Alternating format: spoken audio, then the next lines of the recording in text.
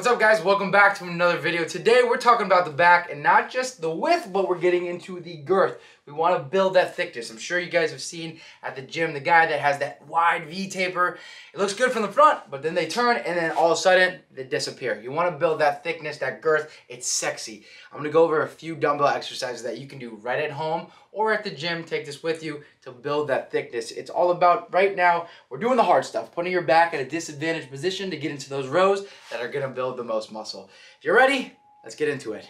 Exercise number 1. All right, guys, exercise number 1 is going to be a single arm dumbbell row. Now, I see a lot of guys do this the wrong way. They either pull too high and they pull over their chest and into their shoulder, or they pull a little bit too high and they go right under their chest. What you actually want to do with your dumbbell, you want to have a nice staggered position here. You're holding the bench. You're in a good position with your core. Everything's tight, chest is up. You have your staggered position with your feet. Instead of rowing up into your chest, because this is just going to work that upper back, you want to make sure that you can actually row into your lower lat, almost to your hip line, and you're going to actually arch your back up just slightly. That way you can really start to work that lower lat and get into that insertion point, because that's what's going to actually build that lat and build that girth, especially down low. And it actually takes the bicep out of it, because that range of motion is almost like a swinging pendulum where you're not rowing, you're almost just pulling with the elbow. So picture your elbow, a string on the back, pulling into that lower lat. It's gonna help a lot. So guys, basically with that, you don't have to go super heavy. Leave the ego at home. You don't have to grab the 120s at your gym just because you can. Listen, I understand, you're probably strong and you can do it, but leave the ego at home. You don't need to do that. Get into the insertion point, focus on the form, and actually build the girth that you're looking for, all right?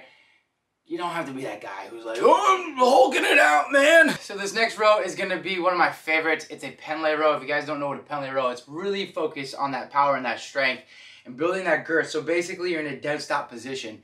You're gonna slow down, stop the weight on either the floor, if you can do this with a barbell or dumbbells. I have buckets that I'm using, yes, because I'm in a garage right now. I got a backdrop up because right now I'm in the process of moving. So until that's done, this is what we gotta do. This is the setup. I got my buckets here, right? So I'm hinging at the hips, my knees are slightly bent. The dumbbells are placed on the bucket. What I'm gonna do, flat neutral spine, I'm going ahead, I'm rowing into my lower hip area, that way I can work that insertion point, and I'm gonna go ahead and pause. Give it a second, reset, power through, boom, reset. That's what that looks like. All right, guys, so there's 2 ways to do this next row. So we're gonna do a dumbbell row with both our dumbbells here. Same positioning, we're bending the knees, hinge the hips, flat back, and you're gonna go ahead and have those dumbbells out in front of you this time. Now we're gonna go ahead and row into our hip line here. So if you wanna work that lower back still and that more low section of the girth of the back, then you're gonna pull into your hip. If you wanna go ahead and work that upper portion of your back, you're gonna pick the elbows up and out, and that way we can start rowing and work that upper back. Now, when you do that, you wanna make sure you lower the weight, because why the hell would you put yourself in such a prone position with heavy weight doing that? Make sure you leave the ego. I can't stress it enough. Let me show you guys both of those rows.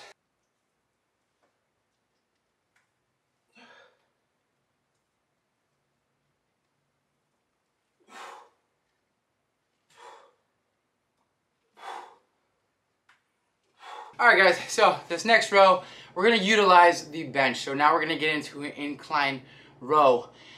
Chest supported. So basically you wanna make sure that you're not using such heavy weight. We're gonna be crushing your chest. Again, this is all about form, and you wanna make sure you're feeling the contraction in the back. I don't go too heavy on this. So let me show you guys, again, there's 2 ways to do this. We can either row, kicking our elbows up and out. That way we're working the upper portion of our back, or same positioning, where we're rowing more into that lower section. We're working the lower back, all right? So again, a great row. It's kind of very similar to a pen lay row where you're dead stopping towards the bottom, and then you're gonna go ahead and explode through. So let me show you that.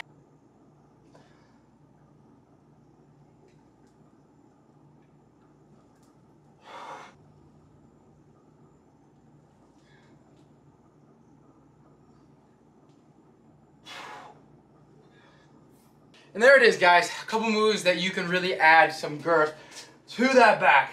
So make sure you incorporate these in your own routine. Again, I'm not going super heavy with this stuff. It's really just focusing on the form and the squeeze. So again, keep crushing it. Until next video, keep it peachy. And make sure you guys like, subscribe, and comment below. And I'll see you guys next video. Later.